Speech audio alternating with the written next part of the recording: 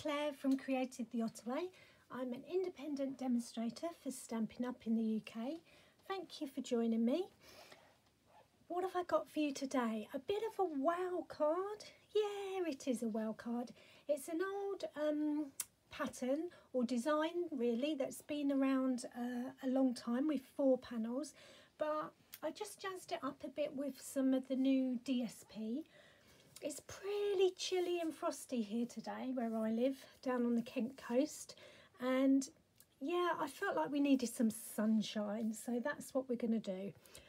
Obviously there's a new catalogue out, you may or may not know, and there's a celebration brochure as well that you can earn several of the items for free, and I've used something from both catalogues. If you're in the UK, particularly if you're in Kent, just get in touch, look for me, Created the Ottaway, and if you're anywhere else in the world, have a look at Stampin' Up demonstrators near you. It's a wonderful community, perfect for any crafter. It's more like a family really. I really love it. So shall I show you what we're making? So here's one that I've made with some patterned paper from the main catalogue. I think it is called patterned actually, something patterned, oh, I can't remember. But there's the belly band that goes around. I've used the stitched blooms as well, and it's 4 panels because you've got this front panel. Obviously the belly band gives you the sentiment on the front, then you open it to the next one and the next 2. How beautiful is that? So you've got a really lovely card that will stand and folds flat for posting. It really is a bit of a wow, isn't it? So what are we using for today's version? So I'm going to put this here while I chat about what we're using. So in the new mini catalogue, there's a really lovely set called Rainbow of Happiness. Lots of nice stamps, some sentiments, even a curved sentiment there that's really nice. And then there's also some dies. So I think I will probably do something with the front here, maybe use that die there with a few clouds instead of this Stitch So Sweetly die that I used here. The Stitch So Sweetly dies come in a whole set here, so you get this is all one set, so it's a real bargain. You get all of these and they layer so well together. I use this all the time with my cards and my scrapbooking and all sorts. So like I say, I'll probably swap this white bit here for this piece here, but we'll talk about that at the end if there's time. So because I've gone for the Rainbow of Hearts set, which I'm going to use a little bit, I've actually gone for the celebration paper, the Sunshine and Rainbows. Now it is absolutely stunning. There's so many different patterns, so many. And then of course, not only have they one-sided, Stampin' Up paper is always 2-sided, so you've got a real mix of colours that coordinate. Stampin' Up are absolutely amazing for their coordination. It makes my crafting life and yours so easy. So once you've gone through and picked 4 colours, bearing in mind, if I bring that one back, that you're going to see a little bit of 3 of them all the time. So you want ones that really go together. So say like that one, and then have a different contrast as well, or pick out a pink like that. But you can see how well they coordinate. No matter which I choose, let's choose another one. Let's turn it over and choose that side. So if I chose that one, for instance, the pink's still going to go, or the melon mambo. Even the clouds are still going to go. It all matches, and then the cardstock matches as well, and away you go. So let's get crafting. Let's move all of those out the way.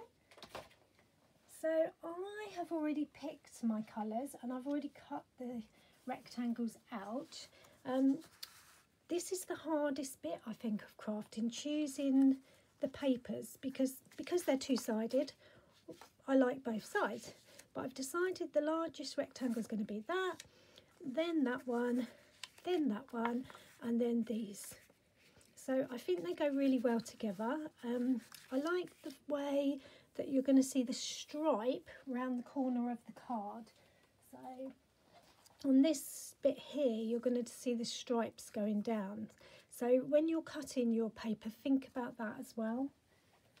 Sorry, I'm giving you loads of things to think about, aren't I? So I will give you those sizes in a minute. I've layered it with white card again, and I've already cut the pieces that I need from the Stitch So Sweetly, and I need a strip for a belly band, which is 3/4 of an inch, and they're my bits I'm going to put to one side. Let's start with the base card. So what I did was I chose my paper, and then in your DSP there's always a piece like this, whether it's 12 by 12 or 6 by 6, and it's always listed which colours are in the paper. So I picked my papers, looked through the list of colours and picked one that matches or that coordinates, and I've gone for Bermuda Bay. Now I really like Bermuda Bay, but I very rarely use it. So this is an opportunity for me to use it. And as we're trying to think of sunshiny weather rather than this chilly weather, it's perfect. So the first thing we're going to do is take your A4 card, turn it to the short end, and we're going to cut it right down at 5.5 inches. So you need your cutting blade, 5.5. Now this bit you're going to need in a minute, so don't put it too far out of sight. Okay. Then the piece that you've cut, you're going to turn round long ways, and you're cutting it at 11.5.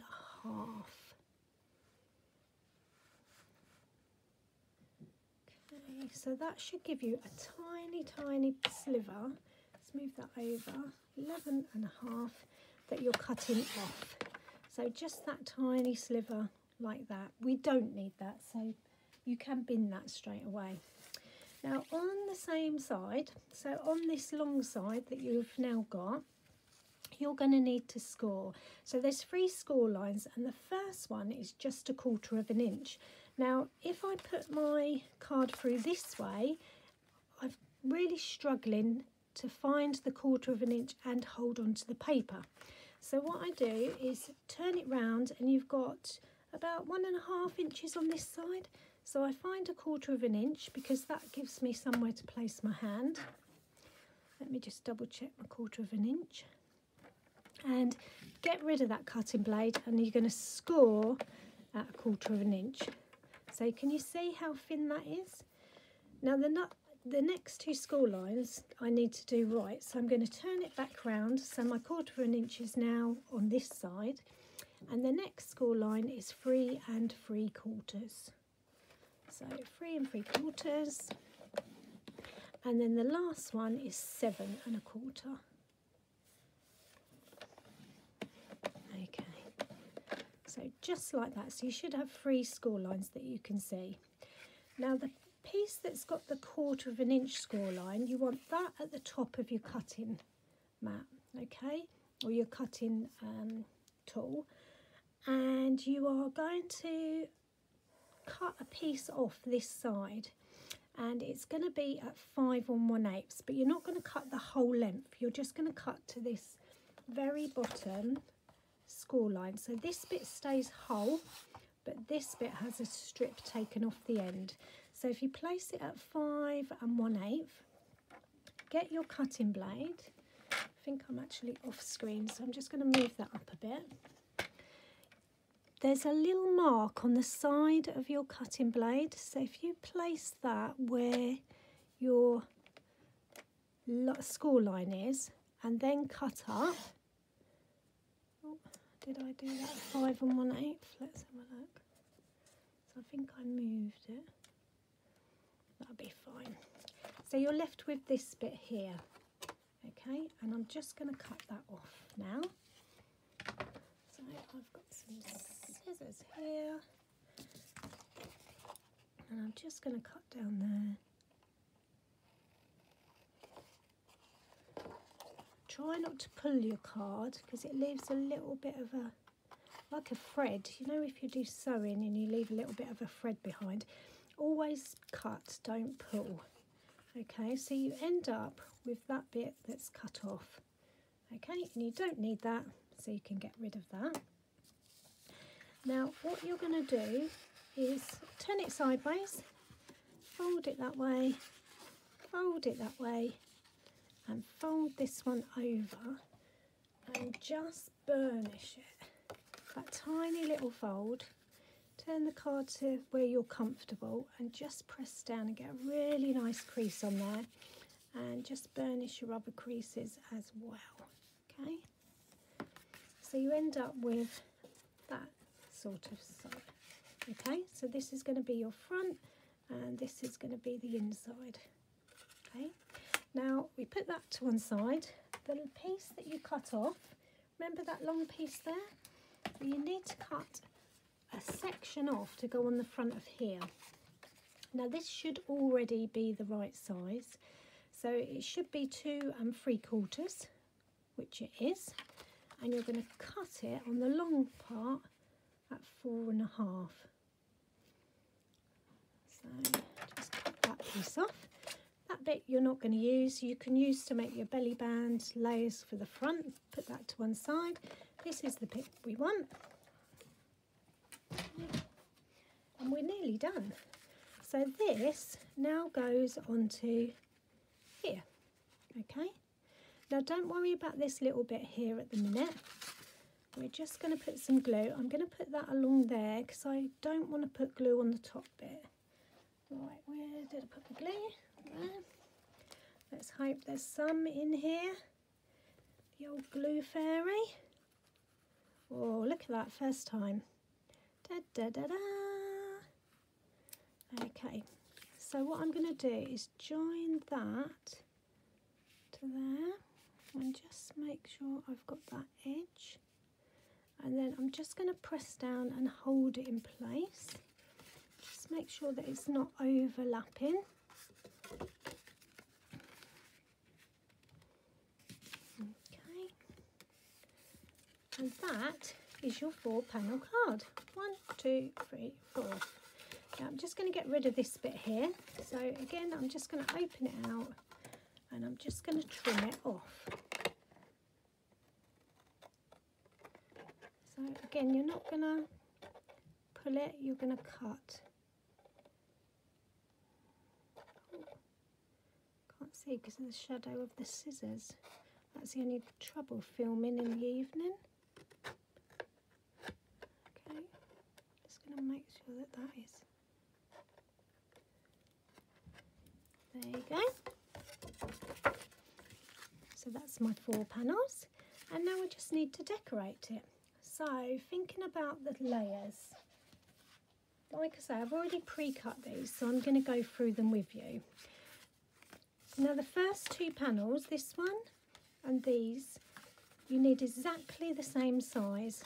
And what I'm going to do is do the white card first, because I've decided to layer mine in white card, and I put that on. I'll do it that way you can see. Now on this one, I've just gone 1/8 of an inch smaller, whereas on my other one, I did 1/4 of an inch smaller, just to show you the different contrast. But I want a smaller panel on this one. So I'll give you the sizes for this one and you can work it out.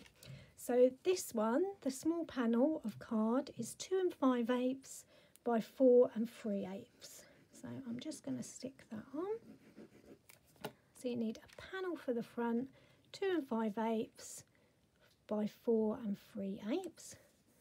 So that's that. Can you see it leaves that really nice 1/8 of an inch border? And I'm going to put the inside on at the same time. Just put some glue on there. And that's the inside, and then it covers up that join that you made. Okay, like so. The next size, so we fold it back how it's meant to be. The next size is the middle panel, and again you need 2, one for the front and one for the, well, it looks like back, but it's the inside. Now this needs to be 3 3/8 by 5. so we just stick those on. 3 3/8 by 5. And again, you just want to leave a border around like that. And then this side.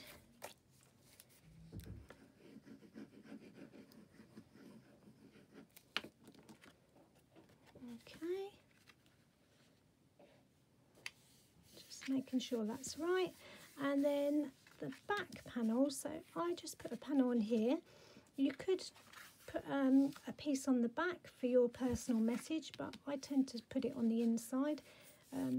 I'll show you how I do that in a moment. So that's 5 3/8 by 4. That doesn't sound right, actually. Let me measure that in a minute for you, because I feel like I've written that down wrong. Because the last one I said was 5, didn't I? Okay, let's measure that. So this one,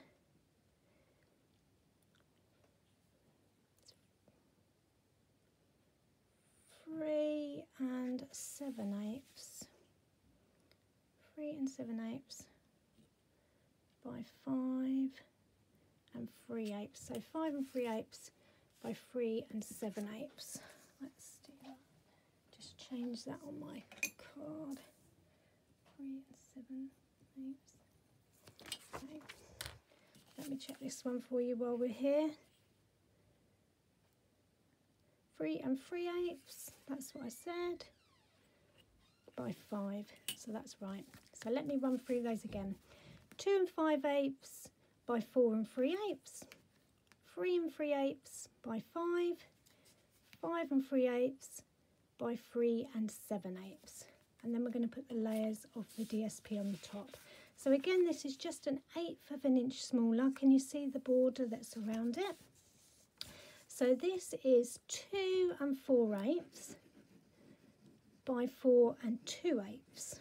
And you need 2 of these. Okay, and I've chosen to do them both the same pattern because one is on the outside, like so, and one is on the inside. So one will always be on the outside. So that's why I've chosen to do them the same. I really like this lovely vibrant paper. Really nice. I like a bit of spot. And then the rainbows just actually lift your spirit when you look at them, don't they? So the next one, the size of this one is 3 2/8 by 4 7/8. So it's an 1/8 of an inch smaller. I think this is the first time I've not gone, oh, should we use the other side of the paper? I'm just going for it. Trying not to think about it too much and just sticking it down. Make sure your rainbow's around the right way. Oh, actually, I think I want that on the inside. I do. I need to think about that. So that this one is there.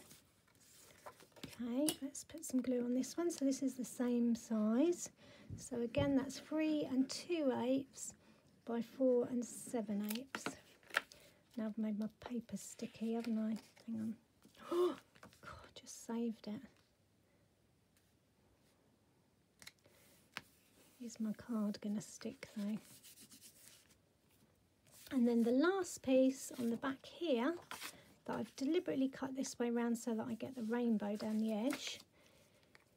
That is 5 2/8 by 3 or 3 6/8. Do I need to check that fits before I do it? Yes, good thinking, Claire. So 3 6/8. So I need to cut a bit off of it. Phew. Let's check it before I stick it. Yeah. Okay. Oh, I'm sad about covering up the love hearts now that I I've seen them on that side. That's one of my favourite ones. Did you see the otter card I made last week? That was with the love hearts. Really like that paper. Okay, so now when I close it, it looks like that, but when I open it, you've got 4 different colours. Okay, so what's next?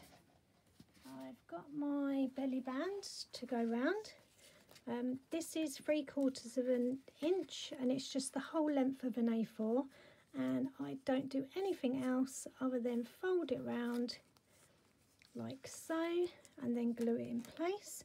I'm just going to cut that across there so that the join is behind my Stitch So Sweetly dies that I'm putting over the top. So that is going to go like that. Okay, and then I've got some dimensionals to put on there. Just make sure that that's tight around there. Oh. And the next bit's going to go on the top is this piece here. Okay, and then I'm going to die cut the ribbon, the rainbow tag from the die cut set, but that is where that will go, on the top of there. Okay, and then on the inside you can decorate it as much or as little as you want. So the front obviously has the belly band, and the next bit I'm going to put this one on there, and I'm going to go through my stamps and find something that fits perfectly in there. And then this one is going to have that, and you can place that in the middle and it will be covered. And that is, oh, you can make sure that that goes over a bit so you can't see it. And that's our make. So I will finish that off because you don't want to watch me doing that. Bring back the one that we made earlier. Whoops, dropping everything now. Which one do you prefer? The new Rainbow DSP, this pretty patterned paper with the stitched blooms. I need to put a rainbow on the front of that as well, don't I?